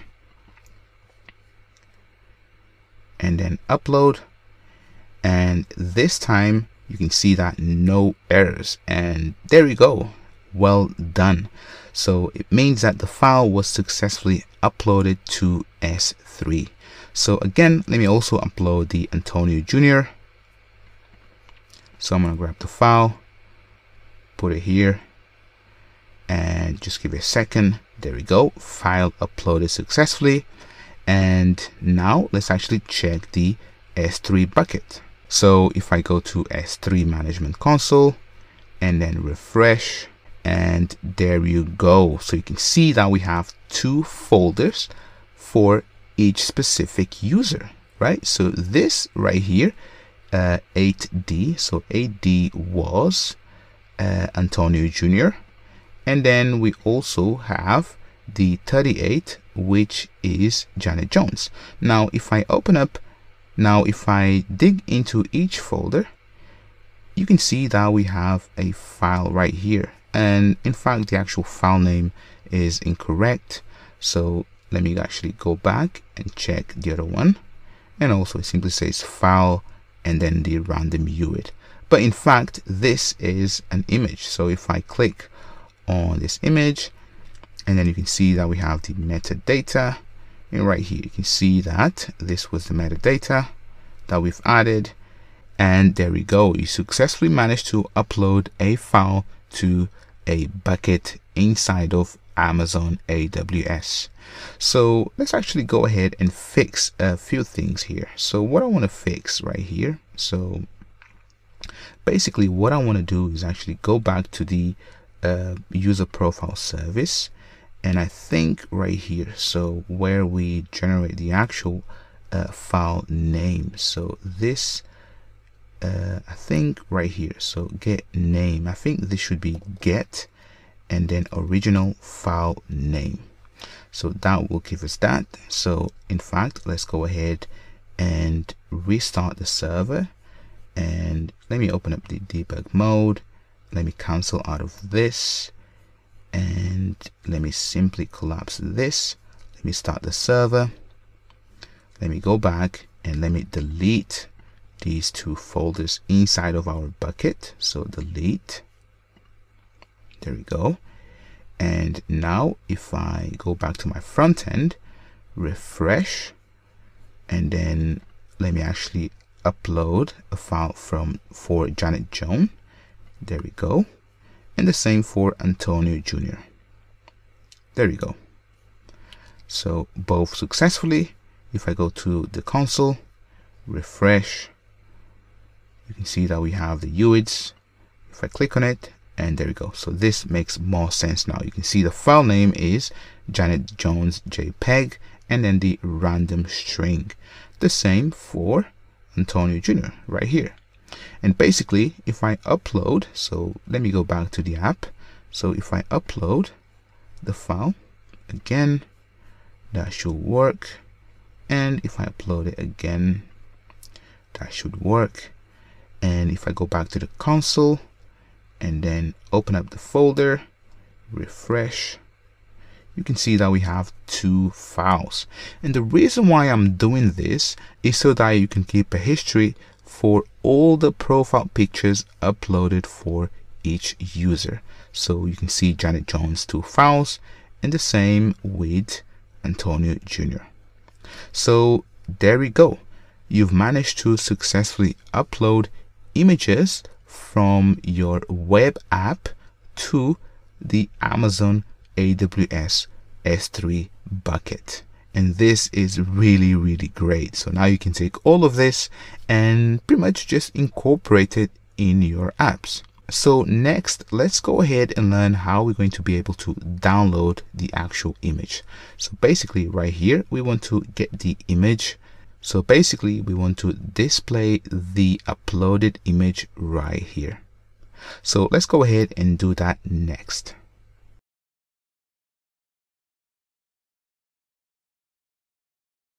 Alright, let's go ahead and learn how we're going to be able to get the image that we've stored inside of Amazon AWS and then retrieve it and show it right here. So what I want to do first is for Janet Jones, I'm going to grab this UID and then go back to our fake user data store, and instead of generating the UID, I'm going to paste that UID there, right? And this should be actually UID and then from string and then paste the UID, because the UIDs, they get generated as soon as we restart the server. So let this actually be oops, not there. So let's actually let the UIDs be fixed. So obviously if you are using a database, all of this is actually solved, but we are using an in-memory database, and this is what happens when you use an in-memory database, right? So now if I restart the server, so now if I restart the server, so let me actually restart the server, and if I go back and then refresh, the UIDs should be the same. So right here you can see that they are the same. So now what we need to do is, so if I open up the user profile service, so right here you see that we saved the actual image, which is absolutely fine, but we haven't updated. So right here, so we haven't updated this field right here, so user profile image link, right? So this is how we will be able to download the actual images for a specific user. And basically right here, this will always be the latest image that we upload for a particular user profile. So if I go back and right here, so remember I said and update database user profile image link with S3 image link. So we already have this. So this is the actual link. So path plus the actual file name. So this and this will give us the actual link for the image. So let's go ahead, and after we save the image, let's go ahead and simply say user dot and then set. So set user profile image link, and for now let me simply add the actual file name. So I'm going to construct this later when we actually download the image. So when we have the method to download the image, because I can always reconstruct this. So there we go. So now we have the file name. Now let me also teach you something. So right here, you see that I'm using user and then .set. So the reason why I haven't added a final, so private and then final right here, as I always do for immutability, is because I'm not using a real database, and I need to have the ability to set these properties. So this is something to keep in mind. And also because I'm not updating the actual ID and username, so let's actually add a final here and final there. And now obviously we can't have these setters, so this is much cleaner, in fact. So there we go. So you can see now that this is much better. So let's actually restart the server, because I want you to see this in action. So let's restart the server. There we go. So now if I restart, you can see that nothing has changed. But now if I upload, let's upload a third time. So let's upload this image right here. There we go. So file uploaded successfully. Now, so if I refresh this API call, remember before the user profile image link was null for Janet Jones. So now this should be set with, so right here, if I go to the console, so Janet Jones was this one. So if I refresh, so you can see the latest one is this one right here in the middle. So 3 ending in 3C. So let me actually go back now and then refresh. And you can see that now the user profile image link has been updated, which means that I can now download this and pretty much just show it right here. And that's what we're going to do next.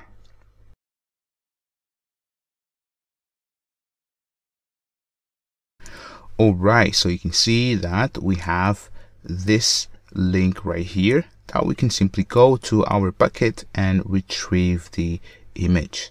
So make sure not to restart the server, because if you restart the server, you will lose this link right here, and then you will have to upload the image again. But all of this is because I'm using an in-memory database, and that's the downside of an in-memory database. So if I'm actually implementing this for real, I would use a real database. And if you want to learn how to connect to a real database with Spring Boot, go ahead and check my videos where I teach all of that.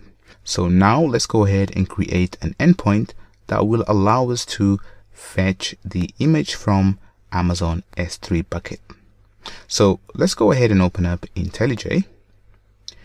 And what I want you to do is open up the user profile controller. So right here, so let's go ahead and add a method.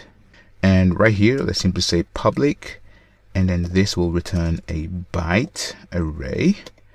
And let's simply say download. Oh, actually, let me copy this. So let me be a bit lazy. So let me simply say down. So instead of up, and then profile image. So right here, what we need is again the actual path variable. So let me put it there, and that's all we need. So now this will be at, and then get, and then mapping. So the path will almost be the same thing. So in fact, let me simply put it there. Or actually, I don't need all of that. So I think I can just get that and then put it there. And instead of upload, this will be down and then load. There we go. So let me actually expand this. So what we're going to do is simply say user and then profile service dot, and let's actually take this same name and then pass the user profile ID, right? So now let's simply go ahead and return. So we're going to return this to the client. Now let me actually implement this method inside of our service. And what we need to do is the following. So let's actually go ahead and say that we first need to check whether the user exists, right? So let me actually grab this method. So I like to have all the publics in one section and all the private in one section. So what I'm going to do right here is simply, so before I return, I'm going to say get and then user or else throw. So user profile ID. So right here we have the actual user, right? So this will throw and we will get the actual user. So right here. Now that we have the user, we know that we can fetch the actual profile image. So remember right here where we have the actual path. So we have the path. So let's actually reconstruct the path. So right here, so we have the path, which is the bucket name plus the user.getProfileID. And now we need the actual file name, which we have from this user. So if I click on it, you can see that we have the user profile image link. So let's go ahead and simply say file store dot and then download. So the download will simply take the full path. So the full path will be string dot and then format and then percent, or actually within quotes, so percent and then s followed by percent and then s. So right here, or in fact, let's actually say full path here, right? So full path, and then this will be / and then percent and then s, and we don't need of this one right here. So let's pass full path, and right here, so let's actually put this on a new line there as well, and we need to pass the user dot and then get the actual link. There we go. So this is the actual full path to the image, and we can simply pass it here. And finally, let's go ahead and simply say return. So now let's go ahead and create this method inside of the file store. So right here we have the full path, and the way that we will download an image from S3 is very simple. So let's let's have a try block, because things can go wrong, and let's also catch. So we're going to catch the Amazon service exception, and then simply say E, and let's simply throw. So right here, so failed to download, right? So now what we need to do is simply say return and then S3 dot, and then you can see that we have a method called get and then object. So this get object takes two things, takes the path and then the actual key. So in fact, I think that we need to separate the actual path and the key. So let me actually say path, and then this will be a string key. So let's actually pass the path and the actual key. Let's go back where this is called, and let's actually revert this. So we wanted to have that there, remove this one. So this is the actual path, and then we want to have the path. So this will be path, and right here, so we need to do something. So we need to say user dot and then get user profile image link right here. So remember, if this is present, I'm going to say dot and then map. So I'm going to map this to a byte array. So I'm going to get the actual link, and then this will say file store dot download, passing the actual path and then the link. So actually, let me name this key. So this will be the actual key, right? But you get the idea. and then dot or and then else. So let's throw a new and then byte, and then this will be a byte of 0, right? So this looks much cleaner, and let me return this. So as I said, you can go ahead and pretty much just check my website if you want to learn more about streams. But this is how we download a file. So now inside of the download method, so actually I think that we need to, so if I remove this, so let's actually say s3 dot and then get object, passing the path as well as the key. So now with this we have the s3 object, and now from the object I can say object dot and then get, and you can see that we have the content, so right here, so content, which is an import stream. So there we go. So now that we have the input and then stream, what we're going to do is simply say IO and then utils dot and then 2-byte array, and then pass the input stream just like that. And basically now I can simply say return, and we have to catch the IO exception right here, and there we go. So let me inline this, and this should be it. So let me actually remove that line, and now I think we are in a good position to test whether we can download a file.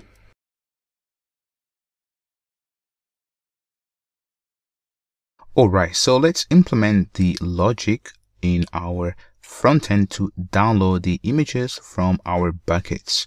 So open up VS Code, and this will be very straightforward. So what we need to do is right here, so where we have the actual div, so remember we had the to do. So what we're going to do is very simple. So simply add curly brackets and then say user profile and then dot user profile image ID. So if we have that, we will have an image tag, so image tag, and then the src, so src will be, you should guess it, so this will be almost the same as this one right here. Oh, actually, where's the download? So right, this one here. So let's grab all of this and then put it here inside, and instead of upload, this will be down and then load. And right here we need to have the else block. Let's actually have no, right? So we either have an image or we don't have an image.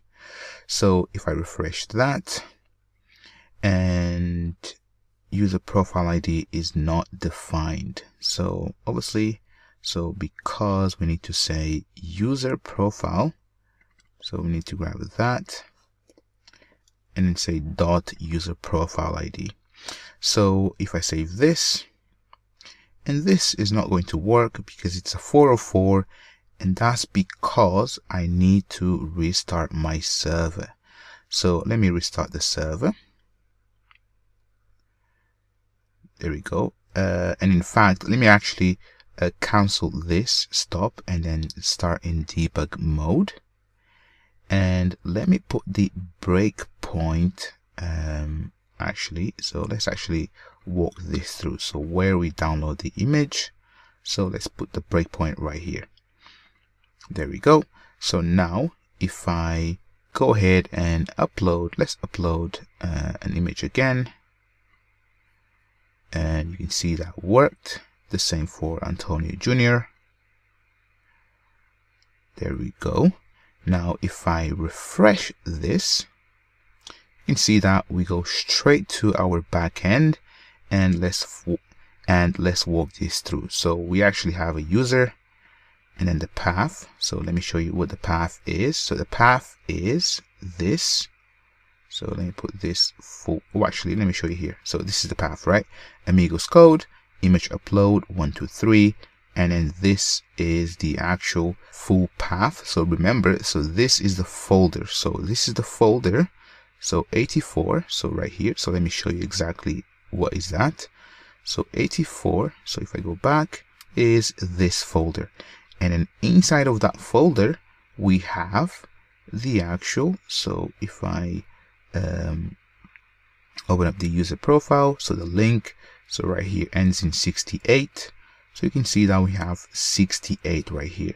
So that should download that file. Now, if I go into this method, so let me put a breakpoint there. So let me continue. You can see that I've hit this breakpoint. Now the key, you can see that the key is correct, right? So 68. And if I step over, there we go. So now we've managed to download the file. So you can see that this is the actual file containing a bunch of information, right? So you can see the metadata inside and the actual content. Now, if I go ahead and simply continue, and let's check the console. So you see that no errors. So if I go back to our front end, and then you can see that we've actually downloaded the actual image. Wow. So you can see that we've downloaded both images. And basically they are really, really big. And what we need to do is to resize them.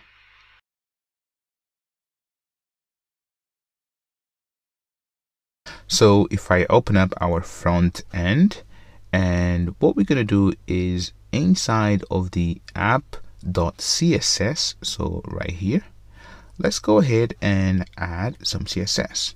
So for the images that we have, what I'm going to do is simply say width of 300, and then let's actually say that the height will also be 300, and this should be pixels. So 300 pixels, 300 pixels, and let's say object, and then fit, and then cover, and finally let's go ahead and say border dash, and then radius. So we'll have a border radius of 50, and then percent. Oops, 50% there. So now if I save this, and let me actually go back, and let me actually mute all breakpoints. There we go. And now if I refresh the application, there we go. So you can see that this is working nice. And in fact, let me actually make this 200. So 200, 200, save that, go to index.js, and then simply say margin, and then top, and let's add a margin top of 100 pixels. So just like that, and let's go back, and voila. So you can see that this is working beautifully. Now I think we are really close to the end, so let me actually show you that. If I go to pixels and then simply say girl,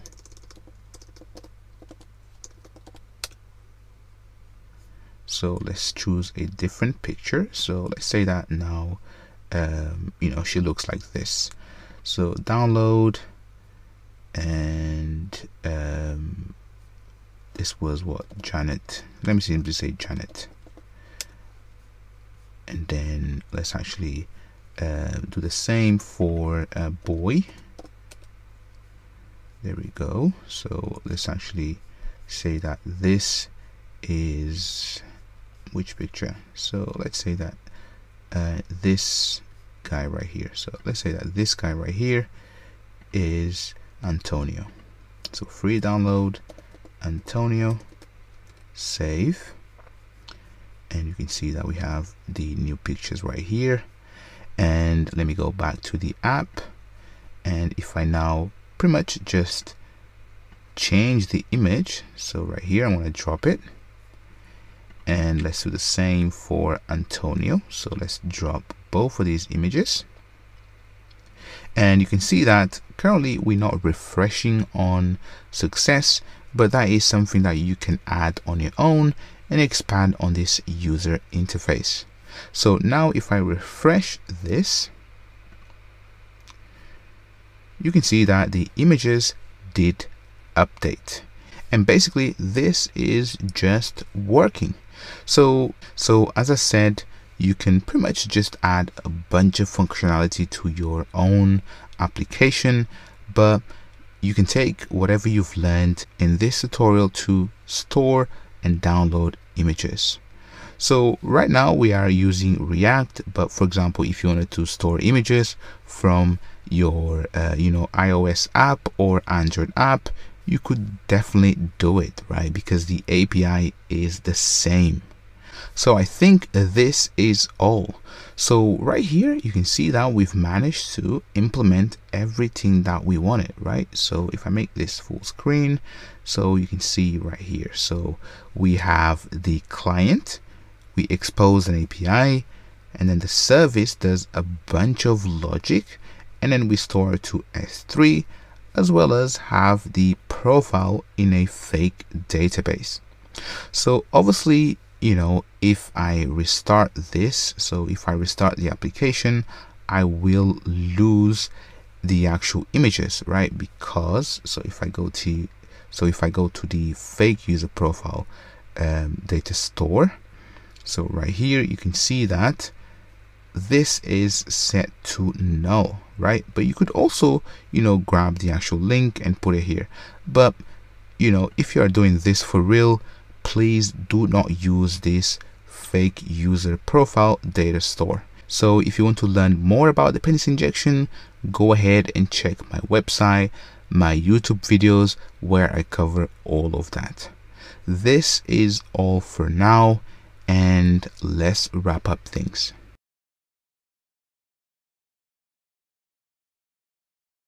All right, so thank you so much for sticking with me throughout this course. Now, as you saw, saving images, it's a really cool thing that you should be aware of how to do it, right? Because nowadays we are storing lots of information about users, and to be honest, we are storing nowadays we are storing files, you are storing content, you could even store videos, right? You can store anything you want with what we've built, because after all, we are sending a file as an input stream, and then you storing that into the S3 bucket, and you can pretty much just store whatever you want. So it was a pleasure teaching you. If you haven't subscribed to my channel, go ahead and subscribe, because it will help me to do more videos like this. Also, if you have any questions or suggestions, go ahead and message me. This is all for now, and I'll catch you on the next one.